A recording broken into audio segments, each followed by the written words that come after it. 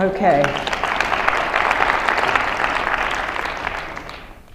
Thank you for gathering this weekend on the subject of archetypes. I always think when I start to teach, I am always very mindful. First of all, I always begin with a private prayer in my heart. And for me, that is always hover over us, God. And that is from my time with Teresa of Avila, who always taught her nuns to pray in that way, hover over me, God. That's become a prayer for me that is a constant. And I think of that, I must say that prayer 20 times a day. And it is one that is the most calming for me. I think of grace pouring into you. I think of light, true grace pouring into you. And at some point we're going to talk about the archetype of grace. What is grace? Because you can't leave here without dwelling on that power and knowing it in your heart. Especially since this was once upon a time a Catholic church that we're standing in. And so there, Kripalu. So there has to be some element of grace that you leave here with. And what is the grace of healing?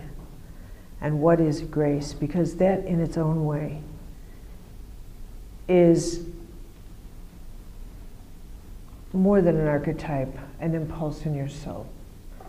So I think we'll close with a healing prayer at the end of the workshop. Is that okay with you? Okay. So hover over us. So now we're going to go into the world of archetypes. And the first, I want to begin with a general definition of what is an archetype, so we're all sort of on the same page. And then we're going to go into why it's important, I think, to even go into this subject at all at this time in our lives. Why you would even be interested in learning this language and learning anything about your own archetypes. Learning how to perceive the world and your own life through a lens called an archetype. And in order for me to set that stage, I'm going to give a historic perspective about where are we today and what's changing in our world and why being able to see something through an archetypal lens is so valuable. In fact, I would call it the most valuable tool you could ever have within you. There are tools you can have in your hands, and then there are tools that you must have within you as a visionary. And the capacity to see or perceive is perhaps the most valuable tool you will ever have. To be able to perceive like a laser is the most valuable tool you'll ever have. Perception, to be able to perceive truth. What is really going on? What is that person really saying to me? How do I actually make a decision at this crossroads? What is this moment really about? When you ask a question that profound, what you are actually seeking is truth, but what are the tools of truth? It's one thing to say, it's one thing to say, I got to figure out what's going on here. But it is you who has to train yourself to have tools of truth within you. Truth is not simply going to come up and say, well, I'll just talk to you about this. It is you who has to become a refined instrument. So that in the scripture, Jesus says at one point, you cannot cast a pearl before a swine. That's actually one of the most profound little teachings. And you yourself have to become this pearl so that you are able to actually perceive truth. And here's the reason. Truth changes your relationship to time and space, to the speed at which your life changes. I'll give you a very simple example that's really not so simple. I'll give you two. The very first, is that, and this is archetypal, meaning it's happened to everybody. And an archetype, I'll start there. An archetype is a pattern of power that we are born understanding because it's inherent to the human experience. It is our fundamental language. An archetype is the power we all recognize that is in our nature. One of the things that is true about us is that we are compulsive about categorizing everything in order to protect ourselves. The moment you see somebody, you categorize them, and that's an archetype. You label them. That is an archetype. You instantly categorize. That person is fill in the blank. Fill in the blank. And they do that to you. You always think you're the only one doing that. But they do that to you. What do you think they see? What label do you think they give you? What do you think you're projecting when they see you? What label are they giving you that is so obvious to them that it's written all over your energy, that is so obvious to them, that's so obvious to me?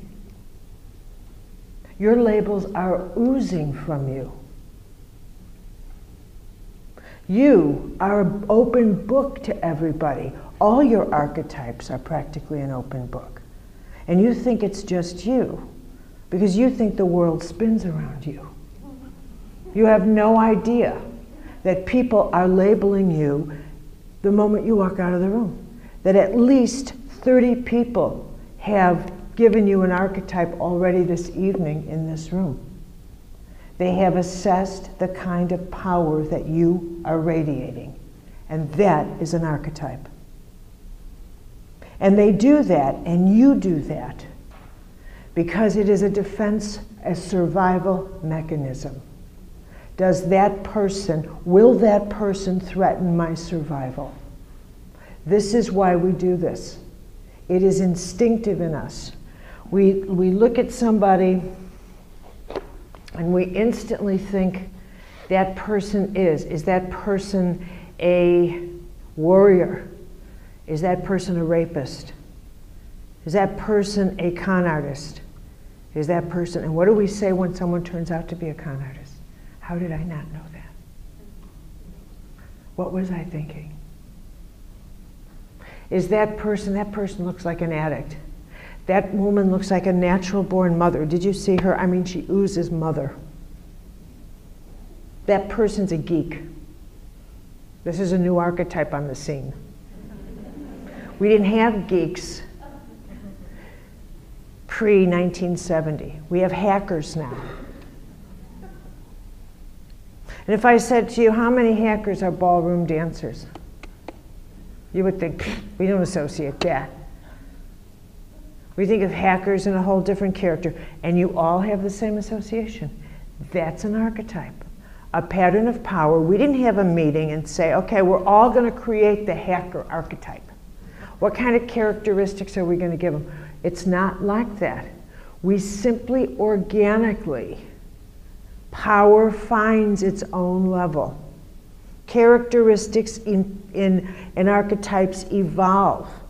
Nobody said, let's form the addict archetype. But Bill Wilson identified it so perfectly. And from that came AA. And he never used the word archetype. But he so perfectly did that, And what he also perfectly did, perfectly, is that he separated the archetype and he said, this addict is the way the addict behaves. And then here's you. And this addict, when it gets hold of you, does this in everybody who has this addict. Which is why so many people I know who have children who are addicts, my kid really isn't like that. That's the addict in him. That's the addict in her. They don't use the word archetype, but that's exactly what they're talking about. So what an archetype is a pattern of power. And now the next level of it is that each archetype comes complete with myths and stories. Archetypes are not like angels. They're not alive. You know, I need a board to draw on. Hello, hello. I need a board to draw on, or I'm liable to start drawing on the wall, and I do, and I will do that. Yes. Okay. Archetypes are not like, they're not members of the sacred kingdom.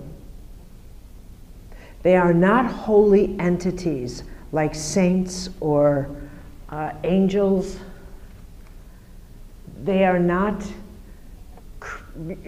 divine beings that you can interact with or pray with or go into meditation with. This is not what an archetype is. They're mechanical, but they are conscious. You know, when I was writing sacred contracts, I wrote in, bless your soul, I wrote about, it occurred to me how I got involved with archetypes. And by the way, I didn't forget where I'm going to take you after this, but you have to have a kind of a sponge brain with me. I first encountered archetypes as a result of my work with Norm Shealy when I did medical intuition very constantly for years and years and years. And in doing readings, medical readings, I started out very interested in trying to figure out where illness came from. And then I eventually put together the chart that became Creation of Health, which was a book I wrote way back with Norm in the 1980s, identifying stress patterns that go along with about 75 or 80 illnesses.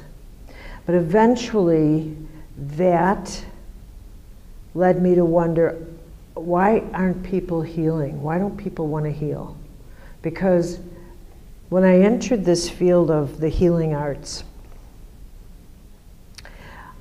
I noticed that so many people had this interest in healing, and at the time, the enthusiasm in the field was that a positive attitude could beat anything. And it was going to beat cancer, and it was going to beat this, and it was going to beat that. And yet, the profiles I was encountering in people were quite the opposite, was much more along the lines of that healing scared people, that it was in fact the last thing they wanted. They wanted to be out of pain, but they didn't want to be healthy. Very fascinating, okay? So that's when I wrote Why People Don't Heal. Now I continued to do readings at this point, and now I was looking at the human psyche with far more interest, because I realized we were far more complex than I thought. That in us was this saboteur force, where we said one thing, but in fact we did the opposite. But were we aware that we were doing the opposite? Were we aware that we were, in fact, very complex to this nature, to our own nature. And then one day, and how I worked with Norm is that at the time I was living in New Hampshire in a little town called Walpole. And Norm, and he still lives in Springfield, right outside Springfield, Missouri. And he would call me and he would say, Carolyn, I have so-and-so in my office, his clinic. And always with the patient's permission, I would get the patient's name and age. I'm not an astrologer, so I don't do birth dates or anything like that. I don't need that. And what information, how information comes to me is that it's exactly like this. If I said to you, I want you to image your living room. Now all of you have an image of your living room. Imagine, and what does that image look like to you? It doesn't look like anything. An image doesn't look like anything. An image is simply an image. It doesn't have sound to it. It doesn't have solidness to it. An image is a factor of imagination. Okay? It's not physical. Imagery is not physical. It's energy. It's an energetic element. Now imagine that that image transitions instantly into my imagery, my image archive. The difference is, and I can pick up those images, the difference is that I have no feeling about anything in your living room. You have feeling about it because it's your living room, but I don't. It means nothing to me. I have no sentiment whatsoever. This is what makes me such a superb medical intuitive. I can pick up that imagery. It means nothing to me. I see the data. I interpret it. I'm a scientist this way. When I taught medical intuition, and I saw people getting very emotional, my hands are getting hot, da da da da. They were getting into what Teresa of Avila would call the emotional zone. She didn't use the word zone, but she meant that. And she would have said to them, go in the kitchen and peel potatoes. You are not ready for this work. Because you're making something up. You're making something up. You're getting emotional where there is no emotion. And the same is true as we get into your archetypes. There is no emotion in this level of consciousness. There is only data. You may then get emotional about the data you receive, but there is no emotion. It is absolutely, the realm of energy has no emotion. You're past that dimension. It's simply data. And that's why I'm so good at that. I was born wired, and I understood that from the get-go. I have no emotion there. Zero. So I'm a savant at this because it simply makes sense. Eventually, I did one reading, and I received an impression that Norm was reading a child. But he had given me the name of an adult. And I said, all I'm receiving is a child, that this person is a wounded child. And that's all I can pick up. It was the first time I saw an archetypal image.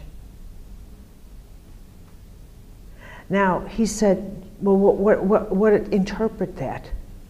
Interpret that. Now, this whole line of teaching began with me telling you that archetypes have mythologies to them. They have stories. Each one contains stories. A wounded child archetype, it's an archetype, so I want you to think of it in this way.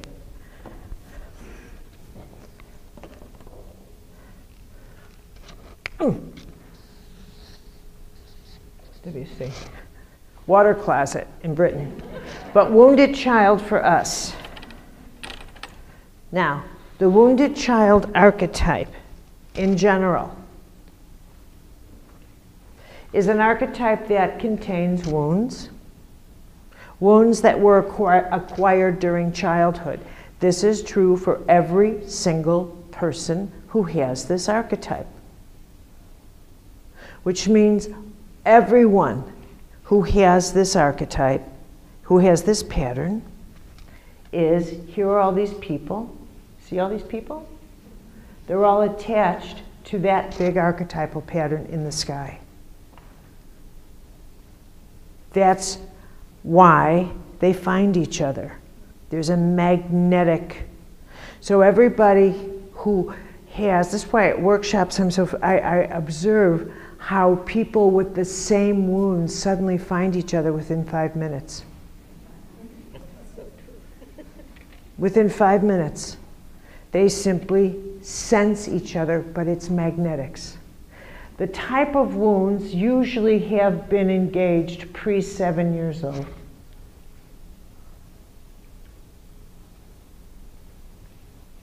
The types of wounds are abusive, usually, they're physically, mentally, sexually abusive.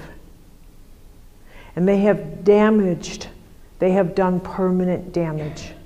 So wounded children have a permanent scar, permanent damage that is haunting to them.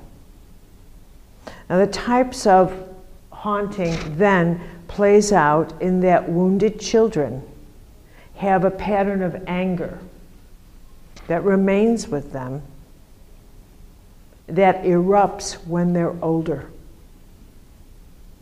And it's a continual eruption that plays out periodically in their other adult relationships. This is classic to this archetype, and it's destructive in their lives because somehow this particular archetype, this one archetype, erupts because the wounded child acts out the wounds and feels justified doing that. And that's the child part. It's a tantrum. And they hold every adult accountable or responsible for the wounds they had as children. Now, this is what an archetype is. It is a pattern of power that is universal. Everyone who has it has the same, some version of the same myth. And all of you have archetypal patterns that are unique to you. You don't have one. You have a number of archetypes. So if you said, tell me my archetype, I have a radio show with Hay House. Many of you may know that, or some of you. And oftentimes someone will say, tell me my archetype. And again I'll have to say to them, oh, here we go. If you could see me in my office, I'm like, oh, Jesus, this again. But it's not one archetype. You have, like when I did sacred contracts, I put together a scheme of 12 because that's much more in keeping with the complexity of who we are, and it goes with the natural balance of the 12 signs of the zodiac, the 12 hours of the day, the 12 hours of the night, the 12. It goes along with the 12. It is simply the way we are constructed. We are a pattern of 12. That is who we are, and that's how we are. So when you think about, and if you know yourself, you know that you are far more than one pattern of power. Now, when I was writing sacred contracts, I was working, identifying numerous archetypal patterns, and I was writing about them, and things began to go haywire in my house. I mean, seriously haywire. I'm not talking small time. It was so horrendous that, first of all, every time I sat down to write the book, my mind would get jammed. And I would lose my capacity to focus. And it felt like something was going, you know. And so I thought, I can't write in my office anymore. So I duplicated the office.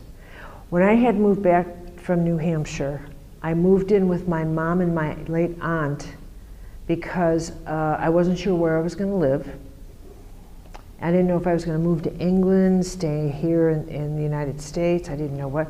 And eventually I decided to buy a townhouse. It wasn't yet built.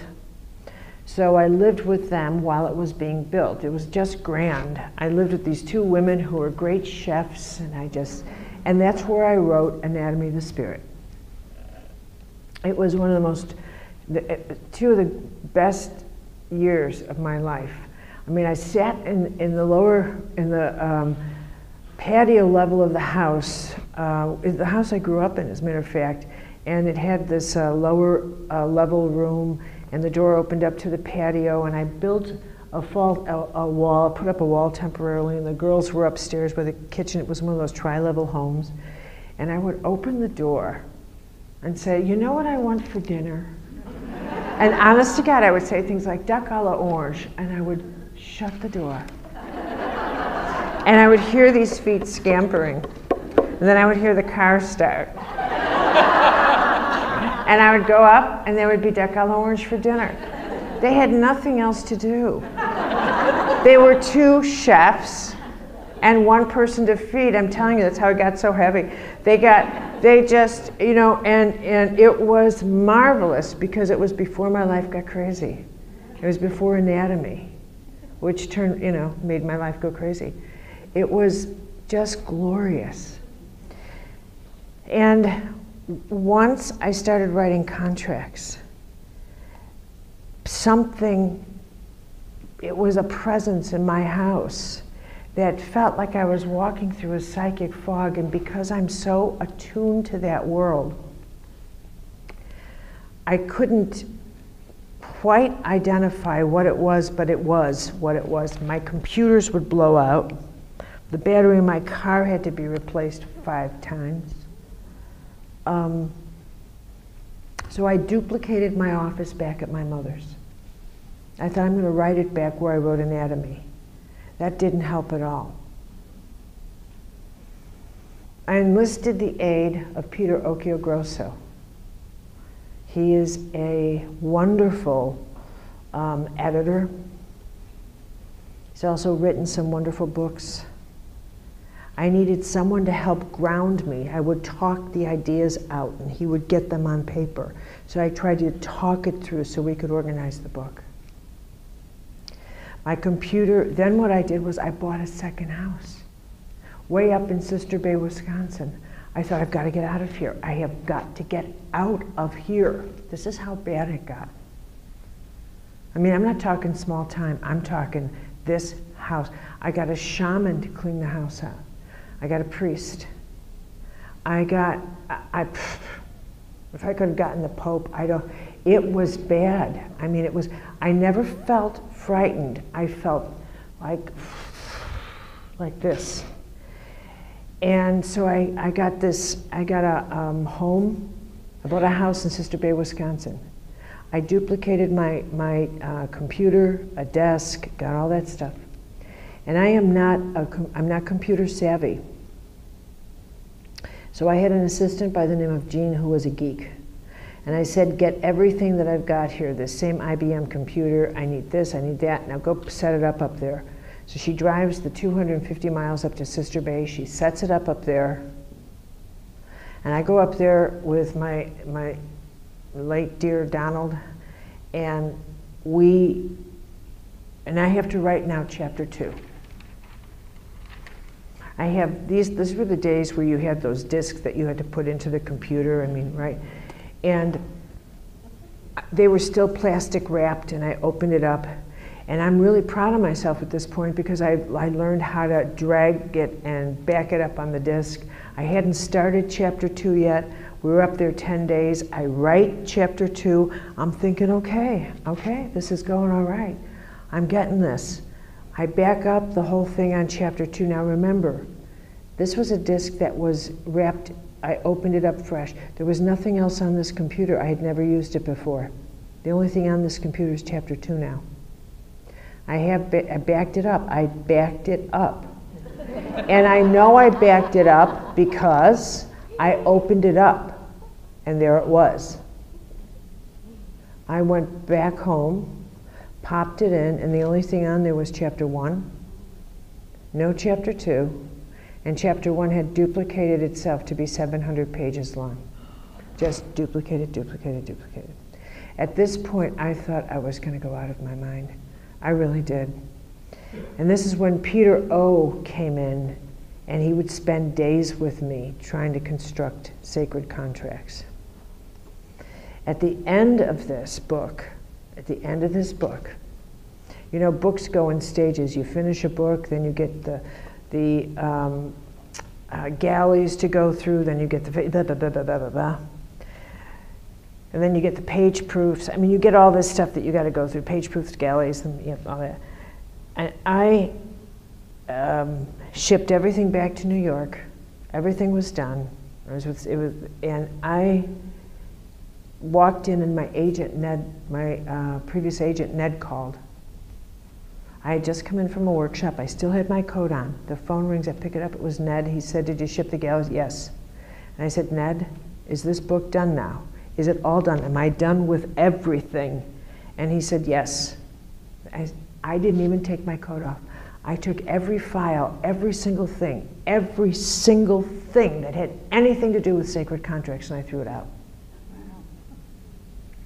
I took every page, every note, everything, and I hauled it to the trash, and I threw it out. And a friend of mine said, "Are you out of your mind? This is archive stuff. This is your work." I said, "Oh, shut up." Out. Everything out. And I felt like when I went into my house, for the first time in a couple of years, that the house had been cleared out, and it was at that point I knew how real archetypes are. These are real forces. These are forces that you are dealing with. These are psychic fields that are, you know, when you meet somebody, like I sometimes look at these people that are imitators. You know, like they obsess over something. They obsess over someone like Elvis Presley, or you know, they become this person, and they can't let go of that identity. And it does become a possession. And you look at someone like Marilyn Monroe, of course. And Marilyn Monroe had the goddess archetype. She embodied it. She embodied it. And that's one of the things that destroyed her, was because she wanted to play other roles in Hollywood. She wanted to do serious acting. But they would not let her out of, and this is interesting, sacred contracts. They wouldn't let her out of her contract as a goddess to expand to other archetypal expressions. And she was alcoholic, and she took drugs. She couldn't get out of that one archetype. And so it consumed her. It consumed her. So why do you need to know your archetypes? Because they will consume, because this idea that people, one of the phenomenons that defines our time is that we can't stop obsessing about ourselves. There's never, ever, ever been another generation or other generations that are as obsessed about themselves, as narcissistic as we are, as obsessed about every single part of ourselves. Our past lives, even one life isn't good enough. We have to go into a past life, a future life, this life, that life. We are absolutely obsessed. And when you say to someone, "I'm seeking," what are you seeking? You don't even know. You can't even identify. How can you be on a path seeking, and then when some a teacher asks you, what are you looking for? Then answer that with, I don't know. How can you possibly answer that way? Then what are you doing on this path, if that's the kind of answer you have? If I were Teresa of Avila, I would say to you, then get off this path until you can actually name what you are looking for. Because if you are uncomfortable naming what you're looking for, then you are too immature to be on the path. Then you have no right to be on the path. What are you doing if you're walking a path blindly like that? If you are afraid to name it, because then you might just find it. And then what? And that too is archetypal. I might just find it. What's the it? What are you seeking? But this too is archetypal, that the human being on the path is scared of the path they're walking. And what you are so terrified of is actually that transition point from becoming someone who says, I don't know, to someone who says, I know. From walking in your own ignorance to suddenly realizing I'm walking in knowledge. To walking the irresponsible life, to walking a life where you see clearly. Are you following me here? Okay, so what you're really terrified of is living a truthful life. And now I'm going to take you back to the second archetypal moment that I referred to 20 minutes ago. This too is an archetypal experience that you have all had. Because archetypes are not just like the wounded child or the mother or the victim or the hermit or all the many archetypes that I can name. The rescuer, the princess, the artist, the healer, the many archetypes that exist in the arcana.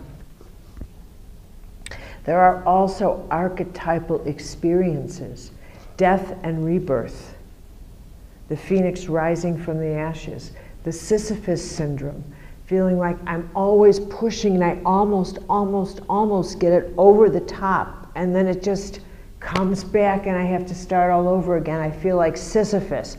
I feel like I'm always carrying the weight of the world on my shoulders. These are archetypal experiences. You describe this and someone says, I know just what you're feeling. Why do you know just what I'm feeling? Because it's an experience that is common to everybody. Common to everybody. This too, we have a word for it. It's called initiation. There are different types of experiences. One is called being initiated. And an initiation is an experience that has very specific characteristics to it. And all of you experienced this one. It happened roughly around the time you were 7 years old. Here again, every single society names age 7 as the great turning point for children. Why? Why age 7? Because it is age 7. Something happens at age 7. What is it that happens at age 7? Something very profound happens at age 7. What is it that happens at age 7? I'm going to give you the example. Somewhere in your age 7, a test was given to you. And that test was, you did something wrong. But for the first time, when you were 3 and 4 and 5, it didn't matter because you were not conscious. You were not conscious. Around 5 and 6, you're beginning to get conscious that this is a no-no, and this is okay. Somewhere around 6, you're really beginning to discern. You're really beginning to get, is this the truth? Are you telling mommy the truth? Did you do this? Yes or no? Is this the truth? You're beginning to discern that you better tell the truth. And that it's not an okay thing to lie. That there's something about your conscience and truth that's a big deal. At age 7, the initiation is that for the first time, you, of your own free will do something that was either a lie, or you took something that was not yours. You did something. And you got caught. You had to have gotten caught. You had to have gotten put on the spot. The third part about this is that the adult that confronted you asked you, did you do this? The fourth part that is inherent to this experience is that you heard a voice that told you, tell the truth. But the voice came from the inside. Tell the truth. And you heard that voice. You heard it, and you know you heard it. You absolutely heard it. Absolutely you did. And you remember hearing it. Now, depending on how you answered, is the most determining thing for the rest of your life. Why? Because if you lied in that moment and you said, no, I didn't do it, then regardless of what the outcome was, what is branded into you is that truth equals shame and punishment, and that lying is freedom and safety. And it's at that moment that truth becomes the thing you fear the most. Telling the truth gets you in trouble. Truth is terror, and that's what you remember from that experience. And that is why in the human experience, we can't bear truth. It starts at that age, because truth is associated with being punished, with being shamed, and it starts at that age. Can you relate to what I'm saying? You remember that moment. And a sense of fear and truth right there at age 7. And this is an archetypal experience. So that telling the truth becomes a very frightening experience. You don't remember it? I do, but I'm thinking about my son. What about? I was trying to remember if I did that to him or not. Ask him. I will. Ask your son to remember it. Because he went through it. This is archetypal.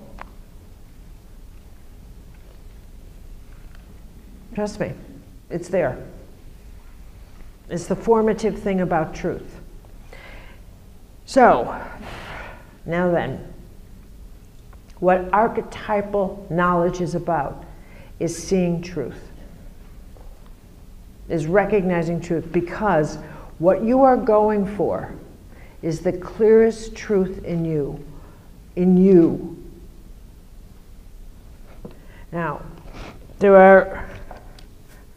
this is look at all this paper I get to write on. Okay, I'm going to draw. Sure, this thing goes down and it's plaid. Who designed this room? Okay. Okay. I'm going to draw 3 columns here. And the first thing about these columns is that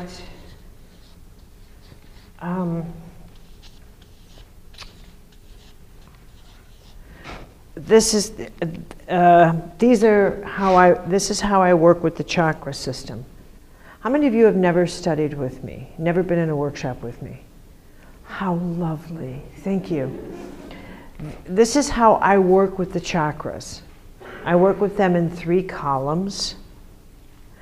And each of these columns represents 3 levels of consciousness.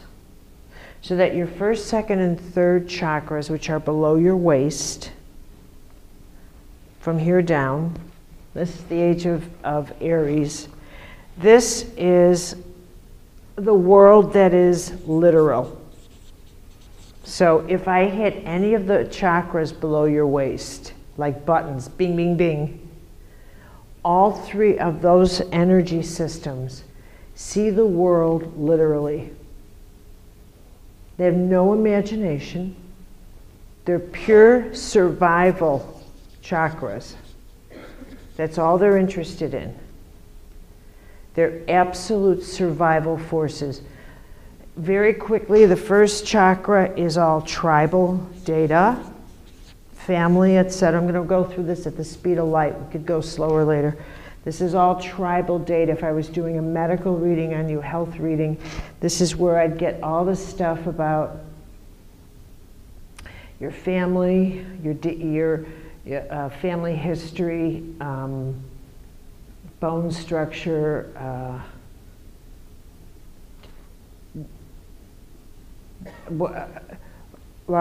family structure, just tribal stuff. This is good. This is where all your superstitions are. Now, here's something archetypal. People have more faith in their superstitions than they do in God. That is universal. They have no faith in God like they do in trinkets. How many of you have trinkets? Talismans, trinkets, crystals, rocks that you have absolute faith in, your rocks. But when it comes to God, I don't know about God, but rocks, no problem. Talk to me. So this is the rock crowd. These are people who will never say the word demon, but they will say negativity. Do you feel the negativity? Because they're much too sophisticated to say there's a demon in this room. But it's negativity. Okay, second, are you getting the impression of what I think about that? The second chakra is creativity, sexuality. This is power that is one-on-one. This is your money. So all lower back pain is often financial stress. This is your center of greed. This is your center of cravings. So I'm going to ask you, and this is true for everybody, what do you crave that drains your power, that is totally not rational? Not rational, controls you. Controls you. Your cravings. Huh? Well, food is one type of craving. I'll let you get off with that, but if you want me to really push you, it won't be fun. You want to be on the receiving end? Okay, I'm talking about a craving. People's approval. People's approval. Excellent, thank you. What? Huh? Control over things. Things, not. Anything, you need to control it. Add a girl. What else? Come on, talk to me. Talk to me, it's just us in the room. Huh? Think of us in a hot tub. Okay, what else? Recognition from whom? Not everybody. Who? Father. Peers? All peers or one peer? No, this does not help listening to you. Okay, good. Oh, those the one you, okay, all right, recognition, okay, got it. Okay, I'm gonna point, yes girl. To be loved by someone. A significant other. Okay, excellent. Okay, I'm gonna, yes. By. Look, this is, here. Cherubs. This probably won't be the first time I'm going to say this, but speaking in sentences is really fun. So, okay. So, go ahead, do it again. Acceptance from people you admire. From people I admire? Or the people you admire?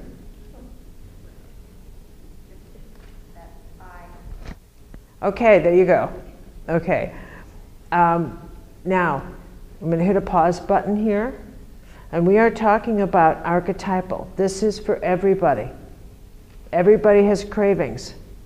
I'm going through this, not because I find it fascinating, though I do, but because what you need to know is that you're built like everybody else. And that too is archetypal. And that every human being has cravings, and that your cravings will destroy you. And that when somebody says, I wonder why I'm not healthy. Why did I get sick? I want the one reason why I got sick. Nothing is more absurd. There's no such thing as one reason why you got sick. You have to go through your madness, your cravings. List your 30 cravings. I crave recognition, and when I don't get it, you don't get it what? What do you do when you don't get it? How many of you crave your own world of justice? How many of you crave vengeance? Put your hands up. I'm not letting you out of here till you put your hands up. Thank you. Thank you. Absolutely. These are the things that one of the many things I learned from my Teresa of Avila experience, which was for me the greatest gift from heaven, is that pride will destroy me. Pride will destroy you. The inability to admit you're like everybody else is the worst thing in the world. The need, we hold being ordinary in contempt. We think, God, make us anything but don't make me ordinary. Oh no. And when parents say to me, my child is special, I want to gag. Oh, not you too. I'm glad you think your child is special, but trust me, they're not. And what you're doing, and this is archetypal, is a rain dance around your child so that ordinary things don't happen to them. And this is superstitious, and this is first chakra. And this is archetypal, and it's a psychic ritual. So get a grip on yourself. This is just an archetypal psychic ritual. And if something does happen to your child, out of your mouth comes, I can't believe this happened. Because I've spent a whole lifetime saying they're special, and they turned out to be ordinary mortals. To which I would say, put your head in the toilet for 7 minutes. And come to your senses. You are as ordinary as the day is long. And owning that you have cravings and getting over your pride. Getting over the fact that you think, oh, I could never do that. I could never. Yes, you can. And yes, you are. And only those who get over themselves heal. When somebody says, why aren't I healing? Start with pride. Then from pride, go to greed. Go to cravings. This is the new medicine. Okay? Now the third. Your third is this is your ego. This is your sense of I. This is your narcissism. This is your sense of my need to be special. It's in your tummy. Now, here's the healthy side of that. Here's an archetype. Everybody needs to be witnessed. Now, that's a very different thing than being special. Everybody needs to be witnessed. Everyone needs to have a sense of knowing that someone knows you're alive, that you're here, that someone knows that your life matters. Everybody wants to know their life matters. Everybody wants to know that. Everybody wants to know that your life is something that walking the earth, that this world's a better place because you're in it and you're in it. Everybody wants to know that. Now, that's what this world's about. Is discovering that extraordinary feeling. This column is about having a job. This is a career. And this is a calling. Now these are three different, very different levels of consciousness. Very different. A job is about surviving and paying your bills. And when you have a job, you look at the world oftentimes like, I just got to get through this. And your day is usually a day of repeat performances. And then some part of you one day says, there's got to be more. Maybe you say it, maybe you don't, but you're built to say it. This is archetypal. You are built to wake up. You're built to find life intolerable. You are built to find the ordinary unbearable in many cases. You're built to wake up and say, I got to get out of here. I've got to get out of here. There are many heres you can't take, and you are meant to not take them. And when that experience overtakes you, you are likely to say, something's wrong. Only if you really understood it, you would say, something's very right. It all depends on the scale through which you understood something. If you weren't afraid of change, you would say, something's very right, and I'm getting my signal to take up my bed and walk. I've just gotten my walking papers. You would call your friends and say, the sky is cleared for my journey. I've got to go. If you understood at this level what was really happening to you, you'd be ecstatic. But because you go to this level, where you base everything on the world not moving, when it does move, it seems abnormal, like something's wrong. But if you understood it from this level, which is where truth is, which is where the nature of law is, which is where the nature of life is, which is the archetypal realm, you would recognize change. I'm programmed to change. It is the nature of life for me to move on. It is the nature of life for me to find circumstances where I cease to learn unbearable. I am no longer learning here. Any circumstance that begins to drain me of my life, I will be taken out of.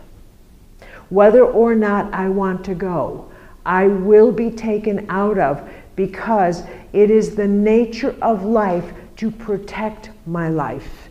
And if a circumstance begins to become toxic, I will be removed for the sake of my own survival.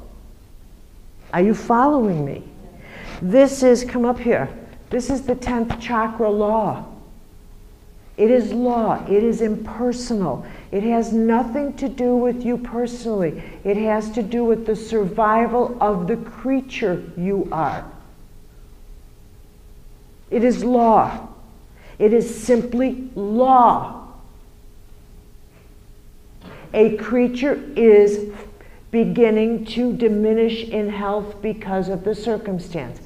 My plant needs to be taken out of this window. It is not getting enough light. If this plant takes that personally, I'm going to smack it. There's nothing personal about that. I take any plant out of the window that doesn't get enough light. This is what I do so my plants survive. There's nothing personal. Life will take you out of the window if you're not getting enough light. This is archetypal, learning to speak archetypes is the greatest survival tool you can have. Because you get to sit back and say, wait a minute here, I'm being moved and I've got to figure out why. I have to understand what are the transitionary forces occurring around me. What's occurring within me? What are my archetypes? Who am I?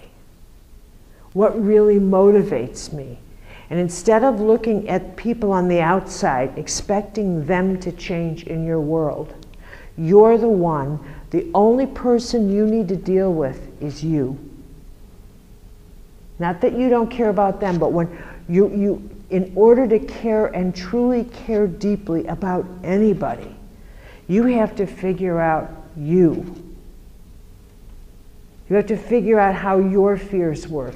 You have to figure out how to love without being manipulative. How many of you punish people that you love? Now, why would you do that? Because you love them. Yeah. You know, why would you do that? How many of you turn love on and off? That's it, I'm not talking to you. Okay? That's the child. That's the pouty child.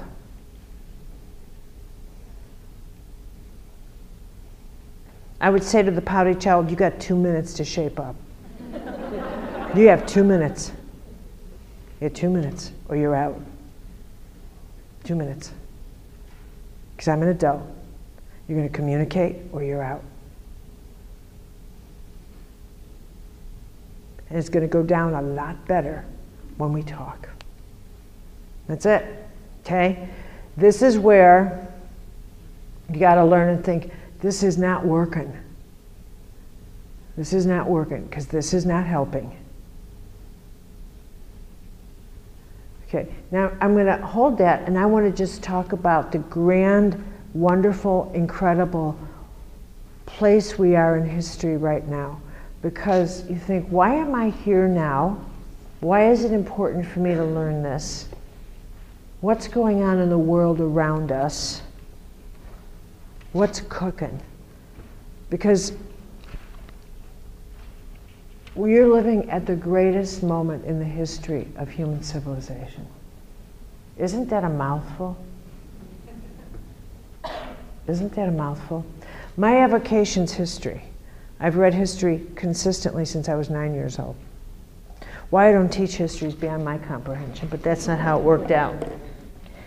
And history is my great navigating tool. And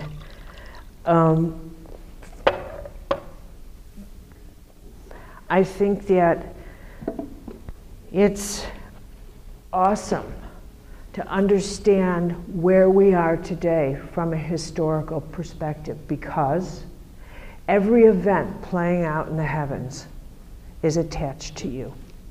Every event playing in the world is attached to you, and you are attached to it. It is an illusion for you to think that anything in this world is separate from you.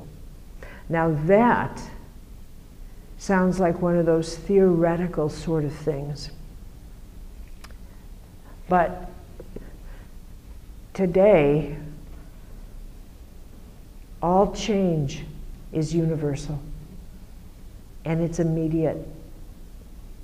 And here's a word that usually doesn't go with change. It is profound. A person on a computer can hack the New York Times, like they just did. Or they could hack bank accounts and wipe out the finances of entire corporations. You could wake up in the morning and find out that a decision made in North Korea could affect your bank account. That would be incomprehensible a few decades ago.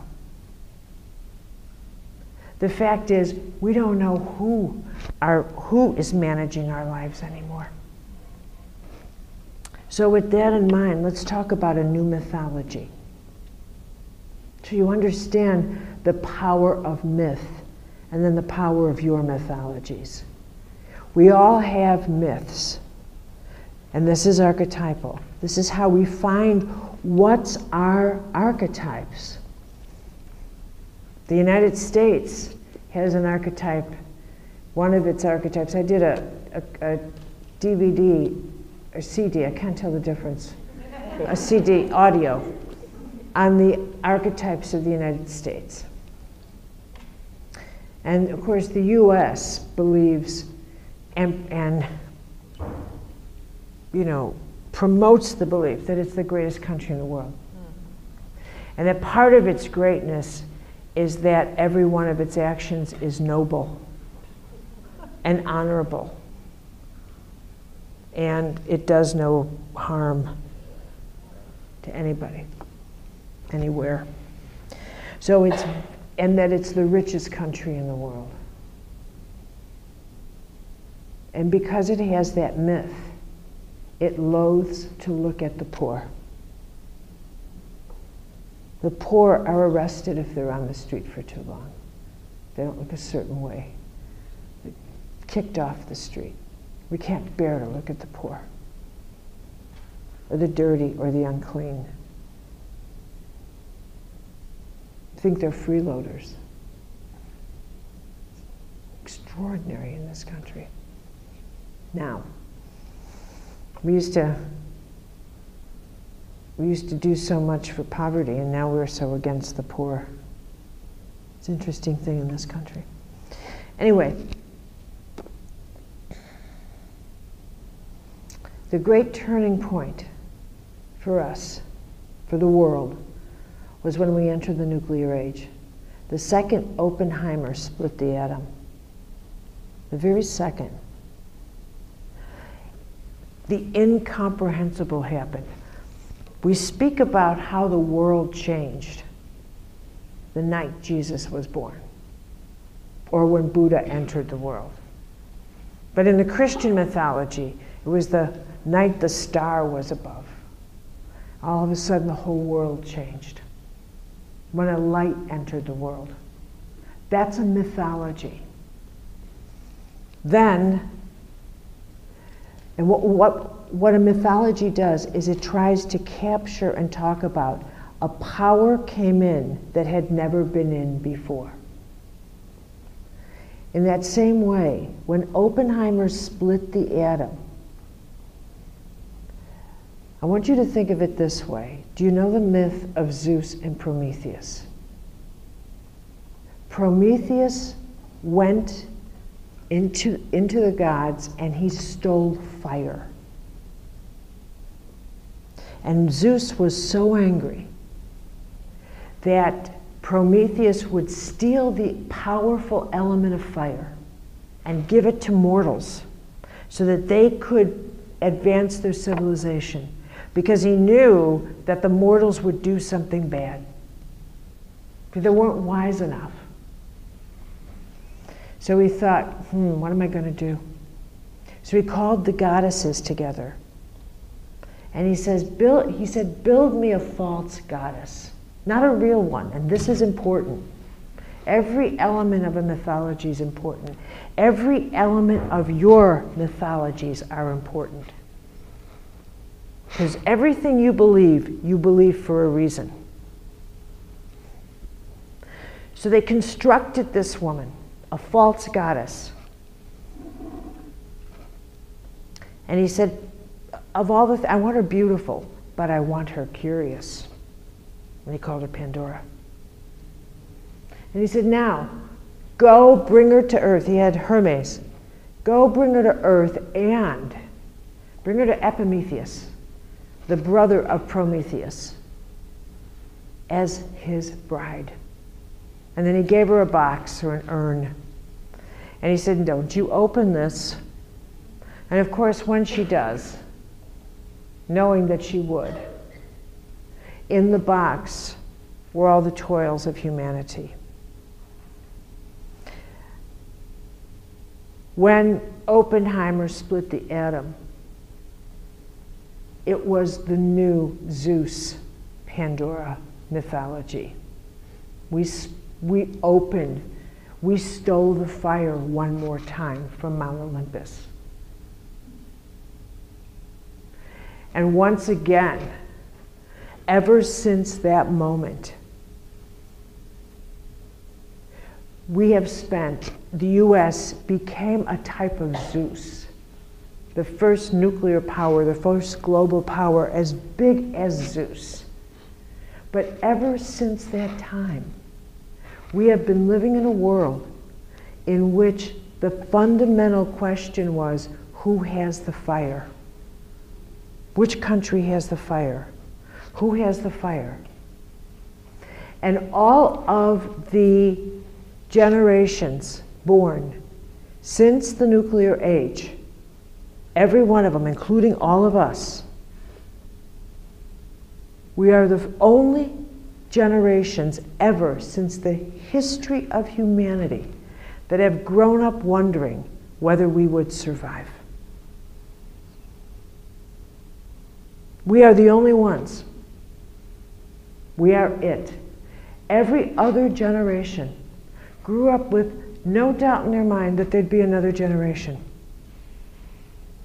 That survival was a given, that the plants would survive, that the water would survive, that the air would survive. They never thought about it.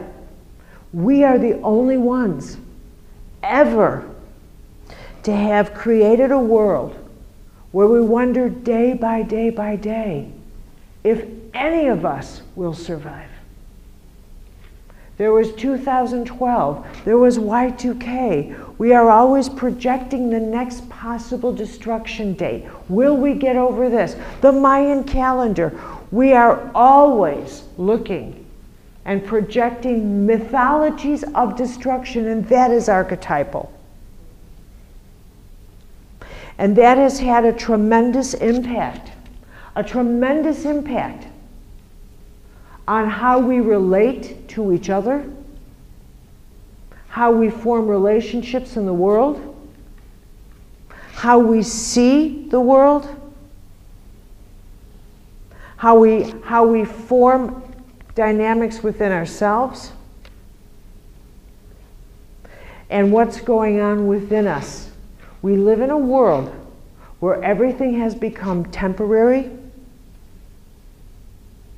where we don't trust the ground we walk on, and we don't even get it because nobody is talking about it. We look at all the world governments and they have gone mad. They have gone mad because one of the things that's true is that they're facing problems that they themselves do not know how to solve. Because problems have solutions. We don't have problems anymore. We have predicaments. And predicaments do not have solutions. They simply are.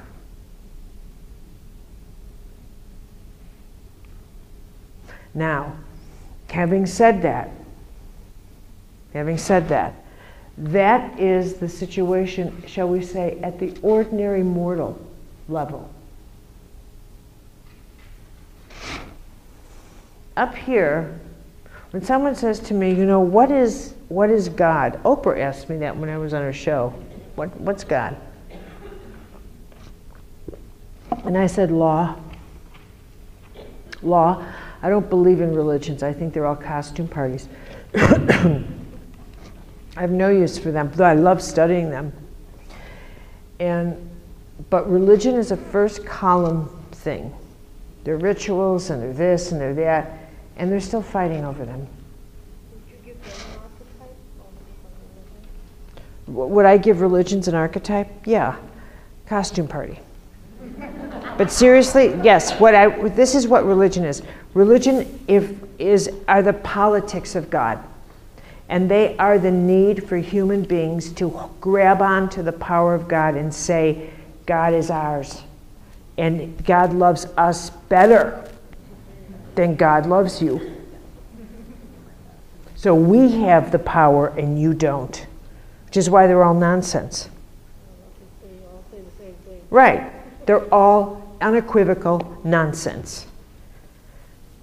But in this column where there is absolutely no anything, what you have is mystical law. That mystical law, if you look at the universe, every single thing is subject to law, even illness. If it wasn't for the fact that illness was subject to law, there would be no medicine.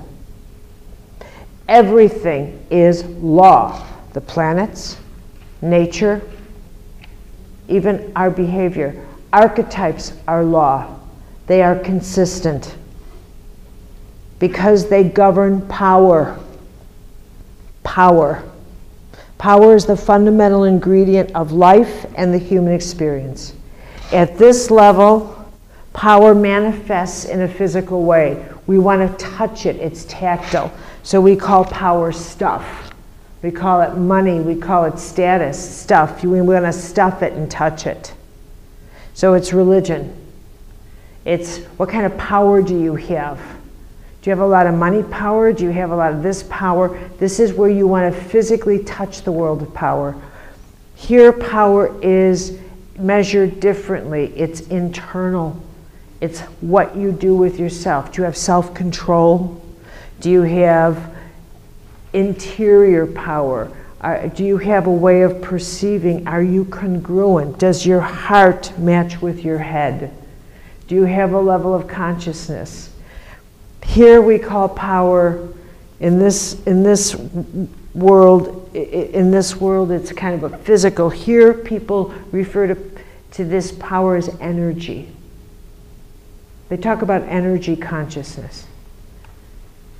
But that's for amateurs. In this world, it's grace. This is very high altitude. Very high altitude. Very few people deal with grace. Because once you're at that altitude, you have to acknowledge the holiness of other people.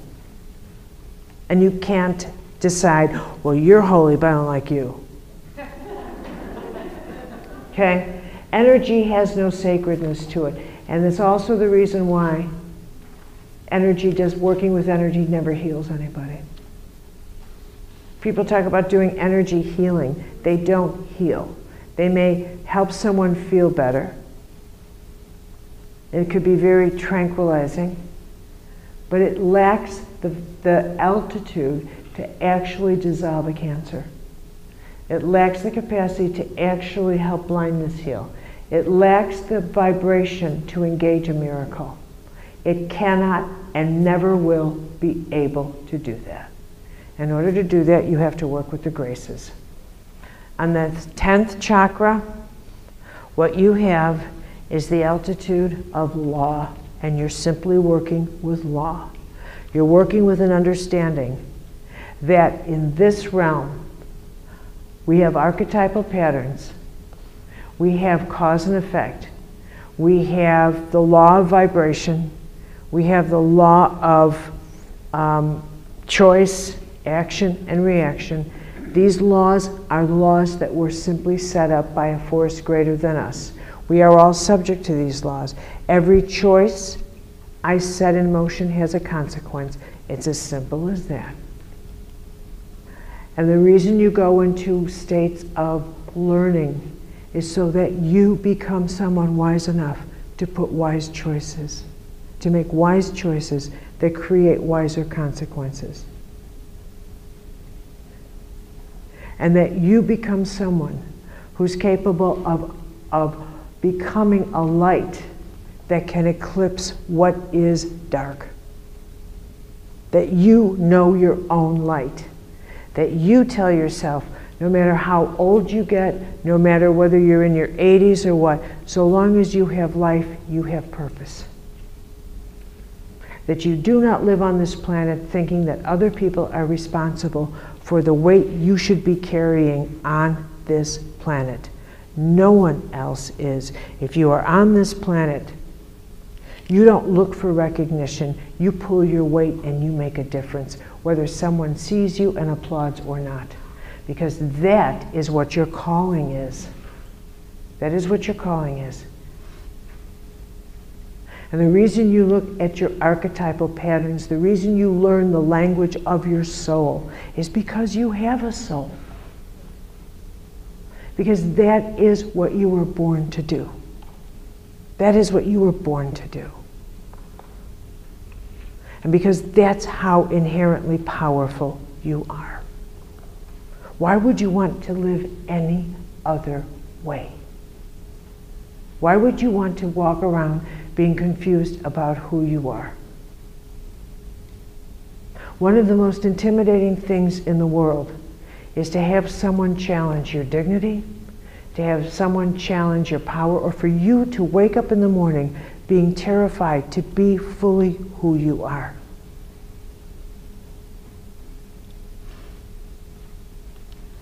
No, that's not the way it is. Now, what questions do you have? I beg your pardon, honey, I can't hear you. What about Hillary? In the news recently, I think you described her as having a goddess archetype. And recently in the news she was confronted, and I was wondering if you heard that. If that Hillary was confronted for having a goddess archetype? No. Did I hear the question wrong? I don't know. That you had said that she had a goddess archetype. Hillary? I was talking about Marilyn Monroe. Right, in a different context, you said that you thought Hillary had that same goddess archetype. Athena. Hillary has Athena. Absolutely, I think she's spectacular. I love Hillary. Okay, what else do we have? Any other questions before I tuck you away? Nothing? Yes, Trina. That 7-year thing, when we're caught doing the thing that we... Yeah, what's your question? I remember mine, I was stealing the cookies, so I was having... Ah! And I got caught red-handed stealing the cookies. You said the truth... sorry.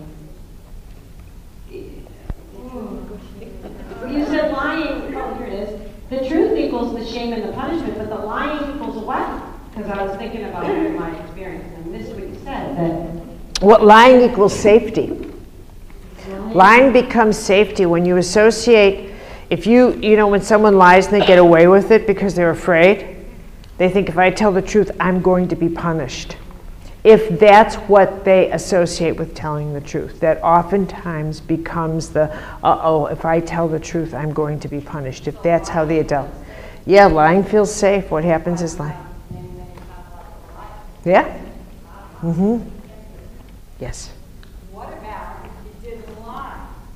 What about, well then, What about if you told the truth? what if you told the truth and it was, and you were rewarded for that and said, that's perfect, thank you. That's perfect. That person would grow up comfortable more comfortable with truth. That person would grow up more likely being an honest, congruent person. When I was a child, Well, if I may finish something, and we'll get right back to that. But here's the thing. Let me add something. And that person would be very blessed to have parents that would handle that initiation in that way. Let me add that. But we have a very dark Christian culture. We don't have an enlightened Christian culture. We have a very dark, suffering Christian culture. And in this Christian culture,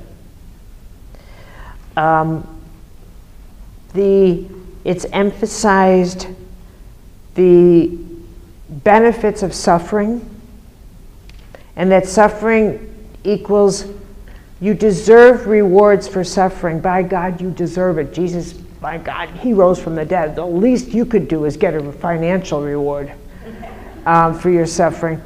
I mean, look what we did with 9/11. They all got money. I mean, so we have a very serious issue around, look at all I've suffered, and I need rewards for my suffering. We believe in this twisted morality of having obscenities everywhere, but if we tell the truth, we live in a culture of lies and liars. We know we're being lied to by everybody, but if you tell the truth, you're arrested. I mean, McCain at the Senate hearing yesterday was lying blatantly about his own past with Iraq. But I can't even, but, so it's, we cannot bear truth in this country. We simply can't take it. We simply can't take it. It is just not easy. It doesn't go down well. It's not popular. And part of that is, it's hard to have truth when so much of it comes from a church society that is fundamentally crooked as a dog's hind leg. When the government's crooked. I mean, it's just, where does the truth come from? The newspaper is crooked. You know, where's the center, where's the source of truth? So it's very difficult.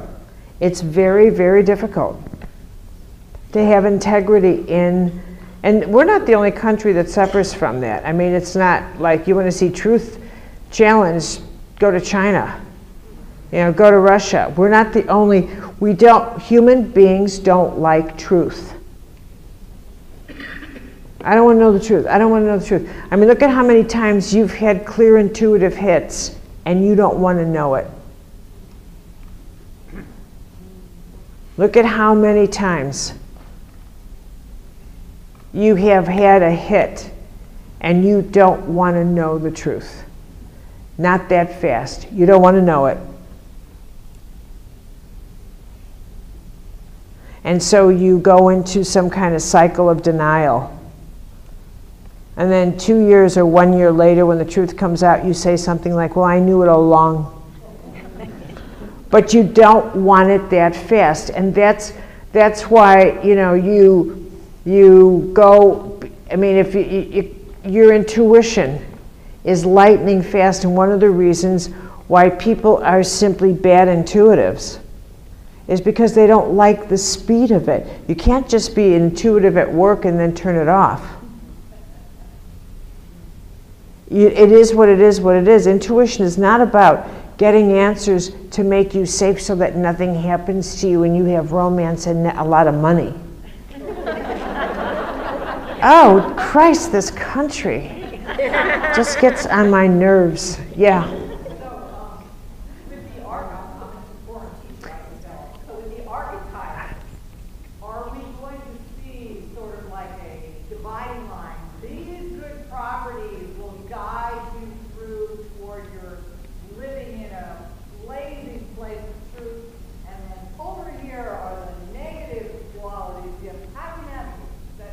Oh, no. When identifying an archetypal pattern in yourself, for example, what is a pattern that is, if I said, what's something in you that would be, that you could never, ever, ever give up, no matter what, it would be a game changer for you in life. If someone said, what can't you give up? Absolutely not. No, I'm speaking, what's your name? Barbara Jean. Barbara Jean. What would you say? Sorry, this is me. This is who I am. This is part of my life. Like if you asked me that, I would say I could give up teaching, absolutely, but I could never give up writing. My psychic intuition. Your psychic intuition, okay? That would be a game changer for you. So if someone said in life, we have this beautiful home for you in Hawaii, we would pay all the expenses, you never had to work again, but you can't be a psychic. I wouldn't want a home. What did you say? I would not want a home. I would keep my intuition. No, you could never work as a psychic intuition again.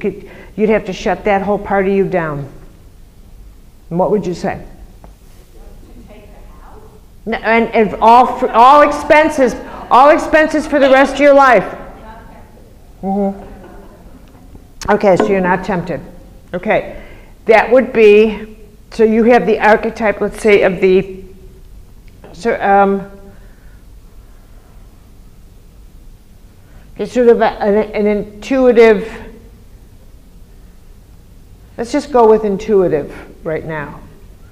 Okay, I'm not quite sure. But what we do is you examine that archetype in its shadow myths and its light myths, and how it talks to you, and what mythologies it tells you, what mythologies it has. For example, what power mythologies does that tell you about yourself? And how do those negative ones get you in trouble? Because they do. Very much. Because, and under that I would say, what privileges did you tell yourself? Don't answer fast, because you're going to shoot from the hip, and I don't want you to do that. Don't even consider it, because I just saw it in your eyes. Don't even go there with me, because I'm faster than you.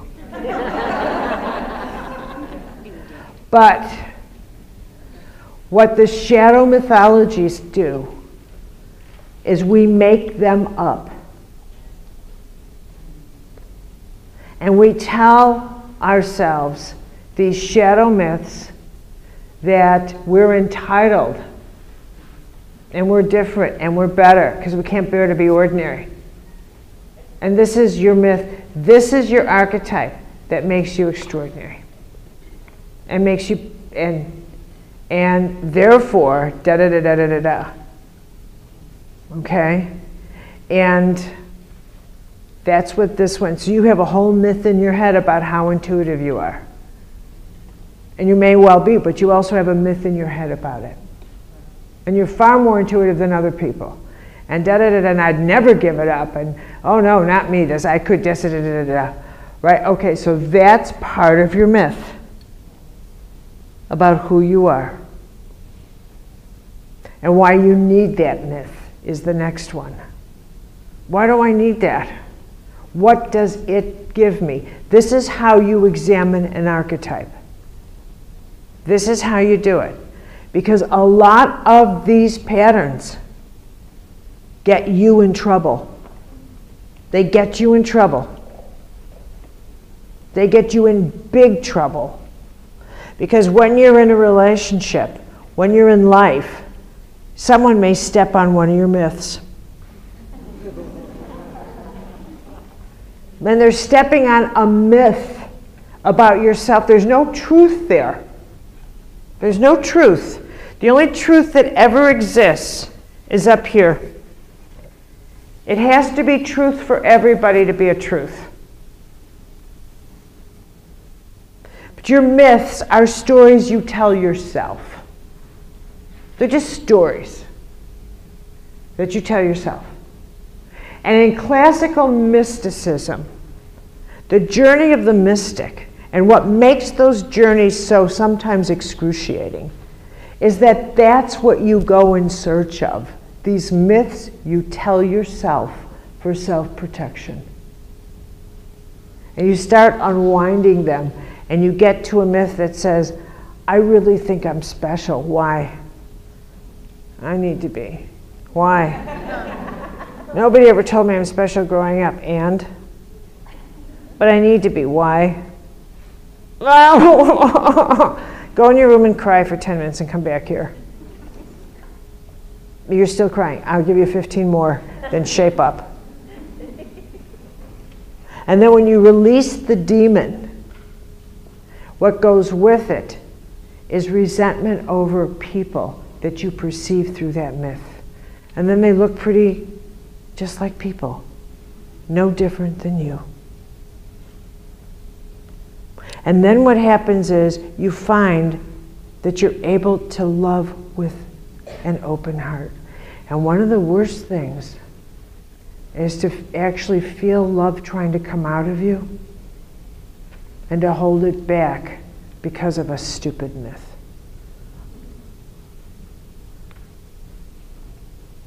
Okay, yeah, one more. I'm wondering if you can give me some advice about trying to stay in a field of grace. And I'm struggling with trying to stay in a field of grace and use grace in a situation with someone who's very close to me who is living in complete darkness and is really, really suffering because of that. Well, it depends. Is this a child, your sister? Well, first of all, family members are a different can of worms from friends, from this, because family members are the most difficult and challenging, a family member to a family member, because inherently you're bonded by blood, so they know you're not going anywhere. They think you're not going anywhere. Well, you know, and even if you go where for 6 months, oops, there you are again. Okay. Okay. Number two, and this is where, honest to God, it takes a great deal to separate and to spot the archetypal dynamic going on in her. What are the archetypal patterns she's coping with? Is it the addict? Is it, what are the archetypal patterns that she is dealing with? I don't know what they are. Do you know what they are? I know what some of them are. The huge saboteur, Okay. addict. Those are the two big Okay. ones that Okay. So she's heavily involved. Those patterns have a natural route to them. They have a natural route. You know, and this is exactly like this. If someone takes a certain medication that they shouldn't have taken, and they've already ingested it, and you say to me, tell me what to do to help them, I would have to say, this has to run its course. You can sit there with them, but that's the nature of this medication. It has to run its course. That's the same thing with the addict. It has to run its course. And that's the nature. This is why it's so brilliant to understand the archetype. It has to run its course. You can't get through, and one of the things that's true about the addict archetype is that the outsider can't get in. It has nothing to do with you. Here again, you have to hear me out. This isn't about love. It's not about family. It is not about her rejecting you. The outsider, this is for everybody. If I was giving a lecture on the addict, the outsider cannot get in. This is just true. This is the way it is. The addict has to bottom out and come to the realization, I am an addict and I need help. That's the way it is. And until your sister comes to that conclusion herself and says, I need help, come here, help me, there's nothing you can do. And what you can do is write on a little piece of paper, I am here whenever the day comes. Stick it in her wallet and say, and this is, I am always saying this prayer for you. This is the prayer I am always saying for you. God watch and keep you. I will always say this prayer, and when you're ready, come home. Okay? Okay, everybody. I am going to send you home. Teresa always prayed this way, and I loved it. She would say, close your eyes. I want you to just picture yourself under a starlit night. Picture yourself in the room, and it's all silent. And you're in your inner castle, and you can see the stars. Teresa would always say, let nothing disturb the silence of my time with you, Lord. Let the angels hover over me. Watch me through the night. Protect me from all darkness. Stand quietly at my bedside. Watch over me as I dream. Cleanse the darkness from my soul. Guide me through the night. Wake me up with grace. Amen. Thank you. Okay, everyone.